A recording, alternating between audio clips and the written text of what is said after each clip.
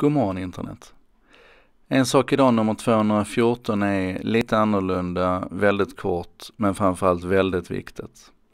Istället för att ni ska lyssna på mig så har jag valt att låna ut den här tiden till Cory Doctorows. Och han berättar på bara 15 sekunder varför vi måste vända trenden igen. Varför vi måste se till att inte ha sönder vårt internet. Här kommer han. The internet is not the most important fight we are going to have. There are much more important fights to be had about gender equality, economic equality, about climate, about corruption. But every one of those fights will be won and lost on the internet, which makes the internet the foundational fight.